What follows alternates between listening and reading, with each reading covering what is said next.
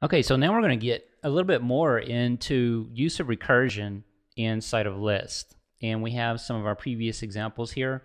What I want to do now is work with this tell that we've created. All right, so for that, I am going to create H2 and T2.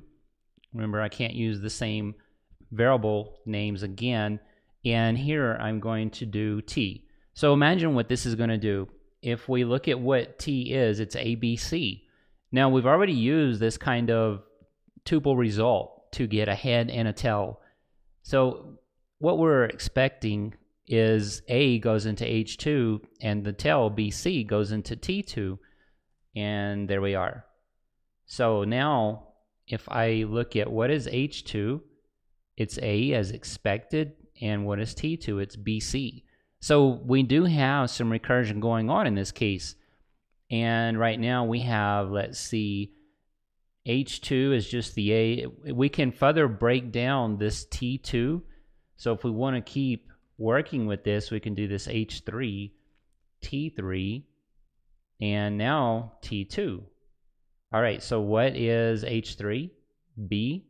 And then we would expect T3 just to be C, and it is. All right, so that is just kind of continually breaking this down as far as we can go using this function right here, this functionality, and getting this tuple result. So now we're going to look at building lists using some recursion. So let's start with a simple list with pipes. What is that going to do? Create this. So we get the syntax error. We're a little off here, but not far. So I'm going to start back with what we just had, and in this case I'm going to add a list. So after this pipe I'm going to do 2, 3, and close our second bracket. So now we have put the 2 and the 3 inside of brackets, creating this list. We also have our pipe in there. So what will happen here? So I hit this, we get this list here, this 1, 2, 3. So what is the head of this thing?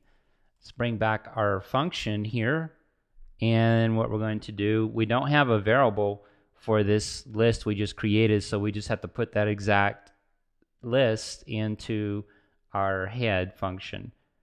So rather than the result, what we're going to do is put the list in there that we were working with. So we'll have our 2 pipe 3, and we don't want a brace, we want colon, or we want a bracket here, and we need one more bracket, period.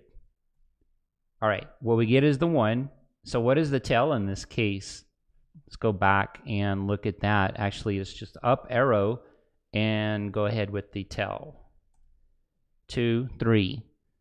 So let's try a similar kind of list. We're going to put back our second list after the pipe here, close that, terminator. But where we're going to work with our 2 and 3, we're going to do a comma and enter. So now we get just a straight list, and we can continue working with that. So what if we want to make a bigger list from this? So here I'm going to do 1 pipe. So right here I'm going to do another list. I'm going to go ahead and close that and terminate it. And that way I'm kind of keeping everything paired. What I want now is a 2, comma. So here we have a list and a list. And next what we're going to do is another list. So I'm just going to open and close my braces for that and do 3, 4.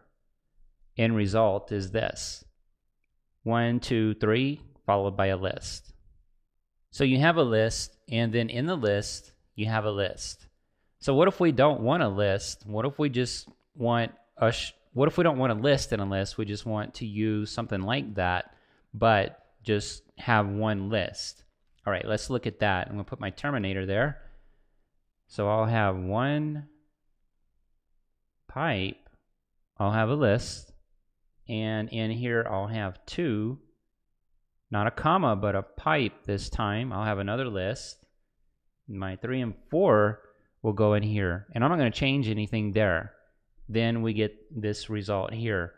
So some subtle differences here with creating lists inside of lists versus just creating single lists. And this 1, 2, 3, of course, if we weren't in this situation with the pipes, then you can definitely create the 1, 2, 3, 4 like this. But it just depends on where you're at with processing things. You may be in a situation where you're getting involved with this recursion. Remember, this is just a straight list, nothing special going on. This is recursive. This has list inside of list inside of list, and then we're seeing the different end results depending on how these pipes and these commas are used. You may have the end result be a list. You may have the end result be a list in a list, or it can keep going, a list in a list in a list, and it can be very recursive in that way. So that is a look at lists, some manipulations on lists. Next, we're going to look at list comprehensions, which are adding a lot more functionality to our list, and we get more into how the set operations work with lists in Erlang.